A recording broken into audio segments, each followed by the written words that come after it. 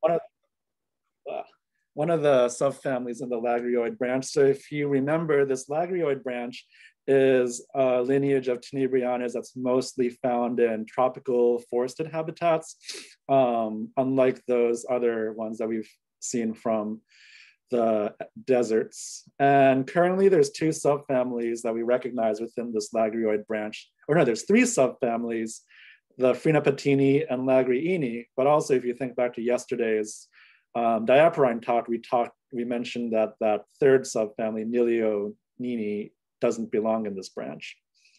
And so diagnosing this branch of Tenebrionidae is a bit tricky. Their labrum is subquadrate to elongate shaped.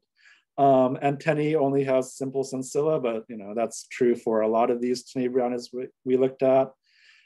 The Ediegus isn't inverted, so that's how it's distinguished from the whole Pimelioid branch that we talked about. But there's an exception to that rule, unfortunately, in Lagriines as well.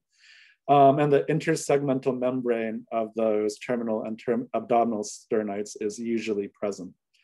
And the defensive glands, they're either present or absent. And the Lagriinae in particular shows a fairly high diversity of defensive gland forms. So within that, we talked about the Phrenapettini yesterday. Pat talked about that subfamily. And today I'm going to cover the Lagriinae. So the Lagriinae is much more diverse than the Phrenapettini. There's roughly 348 genera with 3,600 species globally distributed.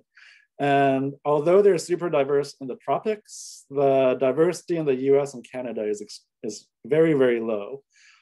So in today's talk, I'm actually going to introduce you to the global diversity of this subfamily.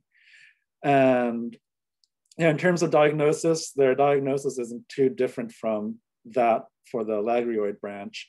And if you want to know how to distinguish it from the Phrenapettini, just look at yesterday's talk from Pat to see the unique characters that the Phrenapettines had, which are absent in the Lagriines. So the very first talk on Monday, Marcin sort of shared how as we apply molecular phylogenetic tools to Tenebrionidae, it's sort of revising our tribal concepts. And like the Blaptini that he talked about, the Lagriines is also a group that I've been working on to use sort of these molecular tools to clarify the relationships and also clarify the tribal boundaries within this group.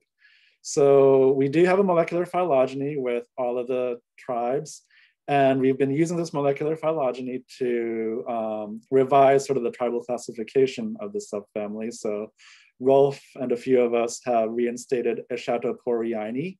So this is a tribe which would be absent from American beetles. This Eschatoporus will key out as a Goniatorinae if you use that key.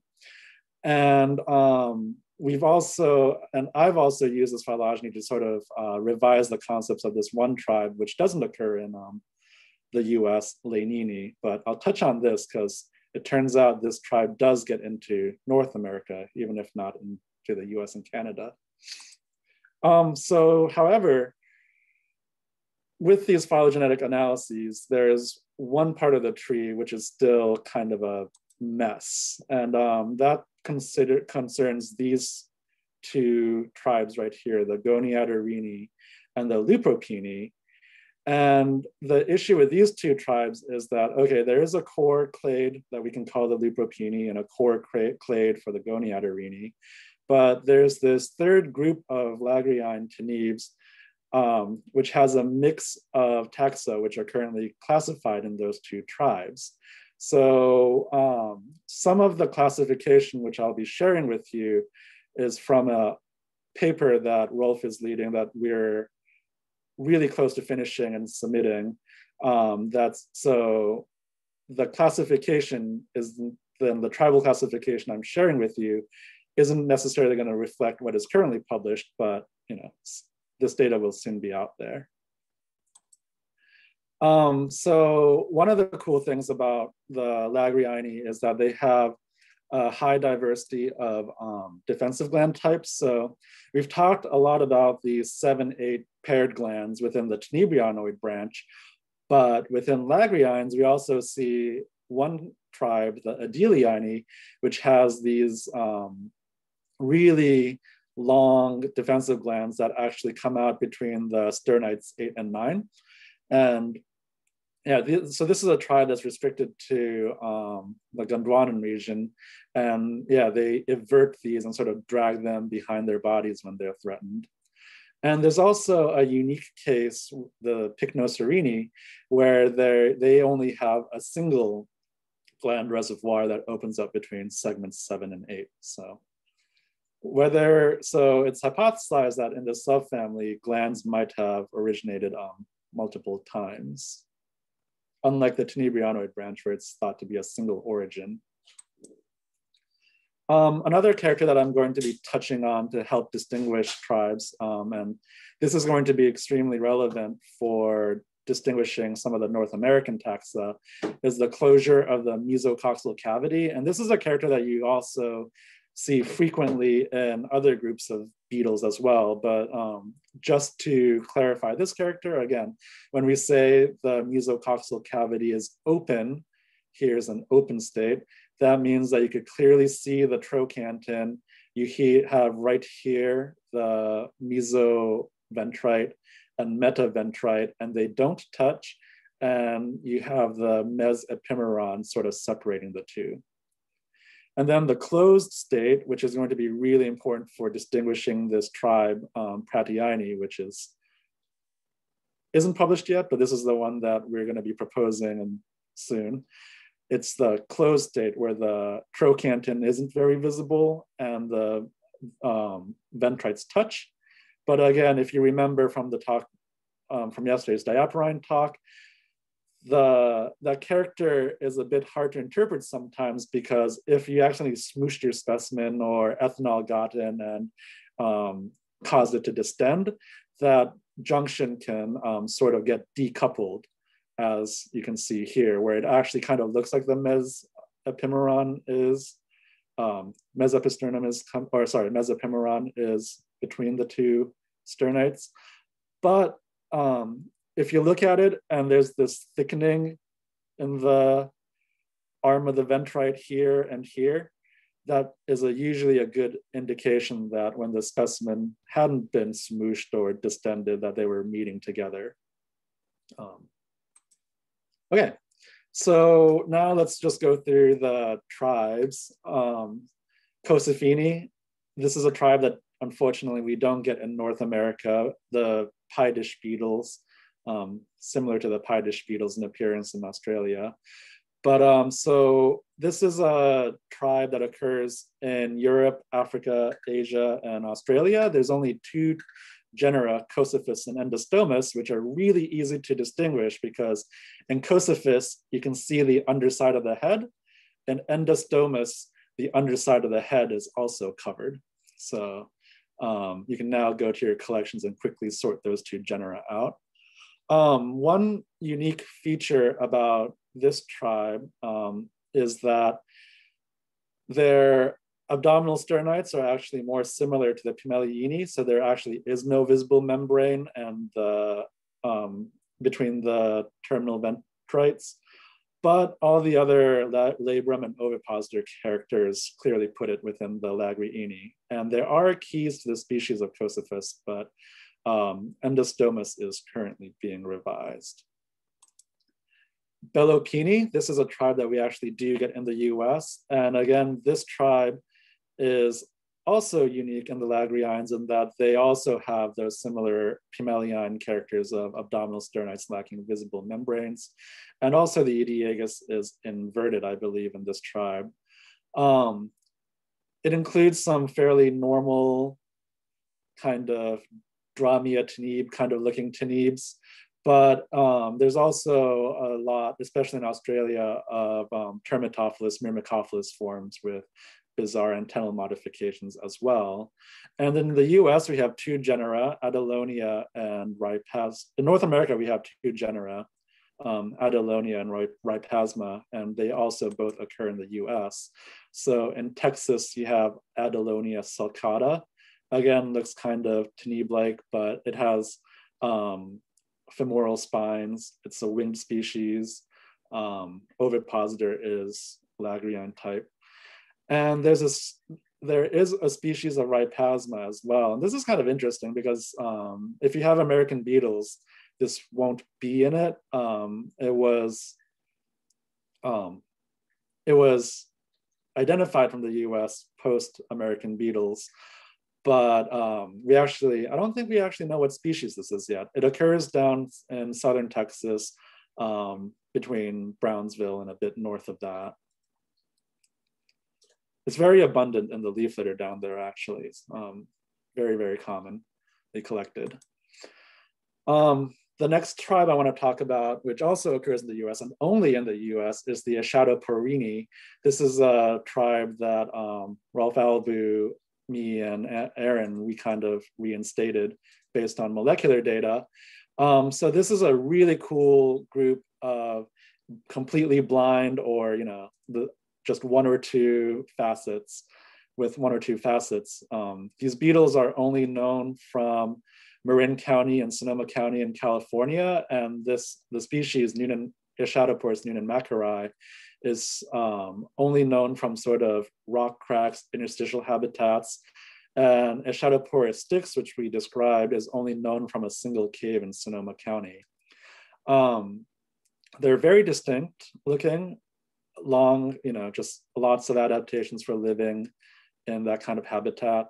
And sort of the synapomorphy that unites this group is that we've been talking about abdominal sternite glands, but this thing on the tergites, so here's tergite 7, so instead of the ventrites, now we're talking about the dorsal abdominal segments. They have these large kind of large sacs, which, if I didn't label this T7, this just looks like standard sternal defensive gland reservoirs, but we don't know what the function of these are. We don't know if it's defensive or something else, but they're there. And another kind of cool tidbit about this tribe is that they are strongly supported as being sister to the Adeliinae, which I will talk about next.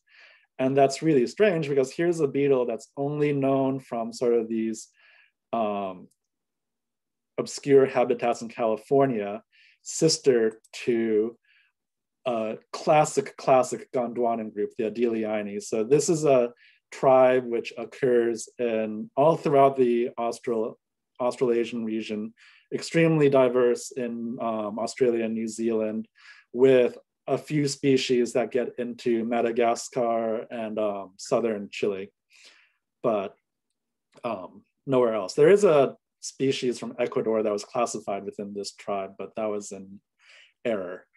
So the Adeliines, again, I talked about this a bit earlier. They're unique in that they have these paired glands between abdominal sternites 8 and 9, these really long glands. And there's also many, many forms that are very, very carabid-like, often get mixed up for pterostechines and things. And there's a great generic key that's published to the Australian fauna as well. And there's a key to the Malagasy species, but the Chilean ones need to be looked at more carefully. Moving on, now we're going to talk about the Lagriinae. So this is, in terms of generic and species diversity, this is the largest tribe within the Lagriinae subfamily. And currently there's this tribe is classified into 2 subtribes, but we're soon going to be including another subtribe in here as well. And so the two subtribes that are recognized now are the Staturaina and the Lagriinae. And in the US, we have 2 genera of Staturines, Statara and Arthromacra, and 11 genera in the whole continent.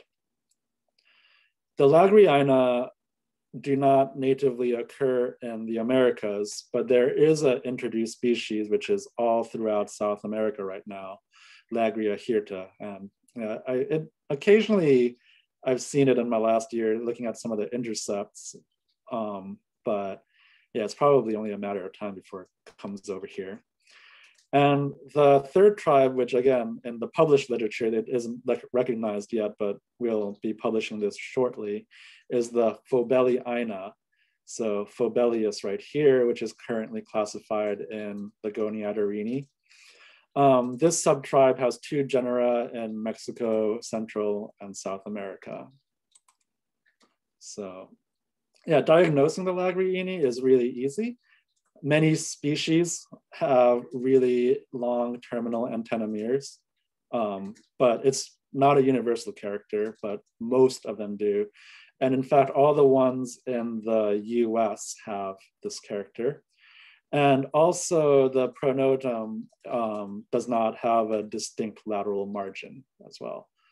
And these are chemically defended, and they usually have these really small paired glands that come out between sternites 7 and 8. Distinguishing the subtribes is also very easy. So you can quickly sort your undet international material based on these characters. So the Statyrhina, the antennae are more filiform in shape, and all Statyrhina have this sort of expanded terminal antennomere in both the males and the females. And also, if you look at the prosternal process, the prosternum are normally separated, and the prosternal process looks fairly normal. And to contrast with that, in the Lagriinae, the antennae tend to be stouter, and most of the species do have that elongate terminal antennomere characters, but there are species, and especially the females of some species, where it's not evident at all. But the main character you can use to identify this subtribe is that the prosternal process is either very, very thin or totally non-existent, and thus the prococci cavities seem to be continuous. And also because of that, the prococci tend to be more bulging as well. And now this third tribe that it's not published yet, but we'll be recognizing soon, is going to be the Phobelliina. So if you look at it dorsally, it kind of resembles the Lagriinae. And so this subtribe only contains 2 genera from the tropics in the Americas, but none of the species have that expanded terminal antennomere. However, the pronotum is lacking the lateral margins. And although it looks like very similar to the Lagriinae, if you flip it over and look at the prosternal process is more similar to the Statyrhina. So it kind of has a mix of characters found in the 2 currently recognized subtribes. Looking at the diversity in the US and Canada, again, only 2 genera, Arthropomacra, which can be distinguished by the lack of striae, includes some really, really pretty specimen species. This is Arthropomacra robinsoni, which should be active this time of the year in Central Virginia. And there's only 3 species in this genus. Arthropomacra is a Holarctic group, and there are species from Japan that also look like this.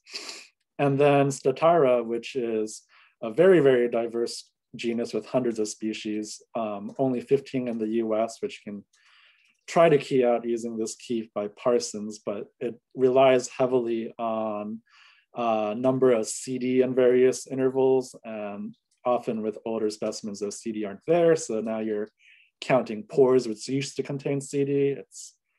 It can be fairly tricky, but the genera can be distinguished because Statira has very distinct striae. Another tribe that doesn't occur in the US, Chaerodini. This is a very, scarab form Tenebrionid, which is found in the beaches of Australia and New Zealand. Similar to some of the diaporines we looked at yesterday, Filaria and Trachycelis, it has fossorial arms for that lifestyle. It has very reduced ovipositors and very compact antennae with clubs. These don't have defensive glands. And now I want to talk about sort of these 3 tribes that are colored on this tree that I mentioned earlier on, the Goniatorrhini, the Lupropini, and this tribe, which we're going to be naming soon, the Pratyaini. So right now, if you take the taxa in American beetles and the catalog of North American Tenebrionidae and try to write a diagnosis for Goniatorrhini, this is what you would have to say. The body is small to large. Eyes are either partially divided by the canthus or nearly rounded. Antenna with a weak club or without a club. The mesocoxal cavity. So this is just the mesocoxal cavities are closed or open. Chemical defensive glands present or absent. Ovipositor stout and elongate. So in this diagnosis, you see a lot of characters that we've been previously using for diagnosing tribes, and they're just super variable. If you look at the Lupropini, it's the exact same diagnosis. So something's got to give, or we can't diagnose these tribes. Luckily, though, when we see how these genera sort of fell out in the molecular phylogeny, they became a bit more diagnosable. So the diagnoses that I'm going to provide for you is based on the revised classification of these tribes, which again will soon be in a manuscript that we're getting ready to submit. So the Goniatorrhini, they're still small to large beetles, but this is a group that is abundant in leaf litter or under bark in trees, and again, very diverse in tropical habitats. And in North America, we have 4 genera right now: Anitis, Goniatora, Phymatestes, and Xanthicles. And once this paper comes out, there'll be a few more added as well. In the US and Canada, there's only a single genus right now, Anitis, with 5 species. And the most common one, especially out east, is this Anitis bruneus, which is fairly abundant in leaf litter. So, we had this really vague diagnosis before, but if we restrict it to the taxa that were recovered in that clade and the phylogeny, oops, oh no, where did it go? Sorry, hold on.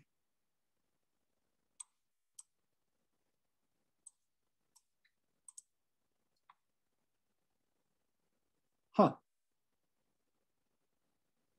Okay, I'll live do this.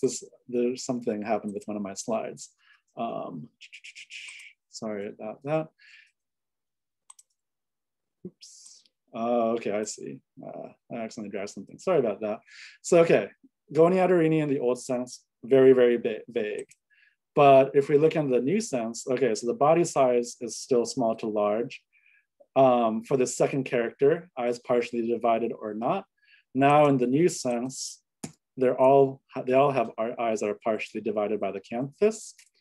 Antennal character, none of them have clubs, so we could now delete this. Mesocoxal cavities, they're all open in this group.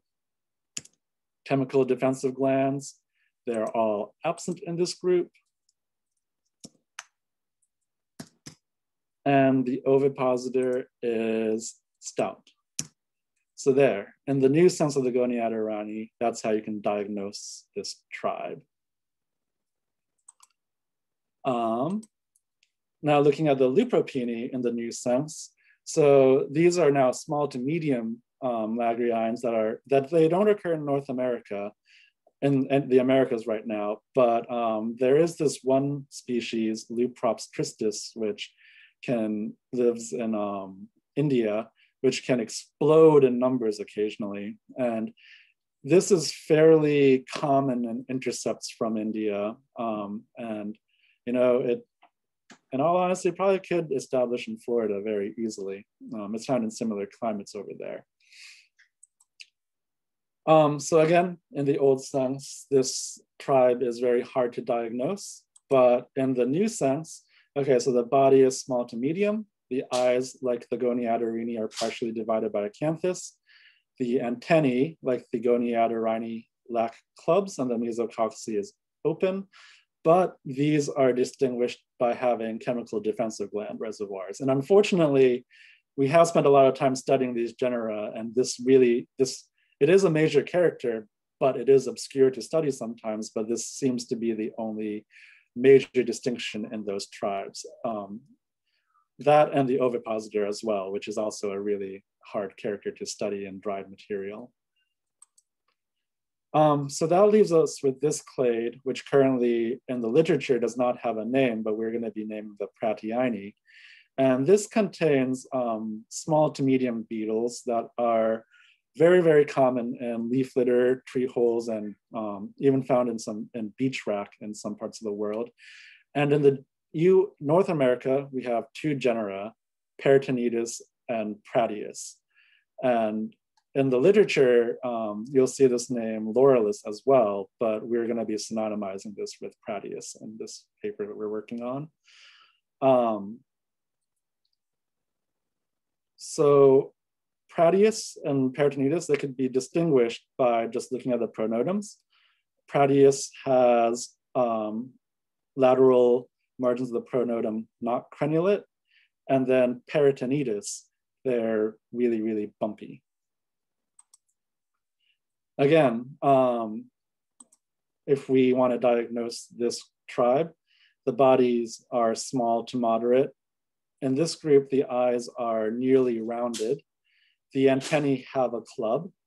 The mesococcal cavities are closed, but they don't have chemical defensive glands, and the ovipositors are elongate. So yeah. Those are the only tribes. That covers the diversity of what can be found in North America, but there are a couple other remaining tribes to talk about from the global diversity. So you have the Pycnocerinae, which are these large-bodied beetles that are very, very diverse in sub-Saharan Africa, in the tropical regions of that. But there are also a few species that make it into Southeast Asia as well. And this was the tribe that has a single gland reservoir between sternites 7 and 8. And some of them have very kind of passalid form bodies. And finally, the Lagriinae, which doesn't occur in the US and Canada and is currently in the published literature, not known from North America. But this is a predominantly old world tribe that's characterized by lacking wings, and they have really small rounded eyes.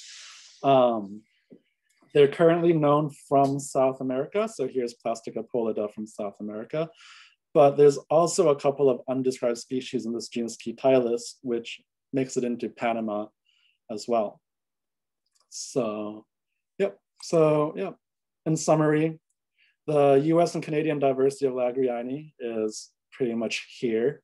It's not very diverse in the US and Canada, but the further south you go, the more it picks up. And that's about all I have to say.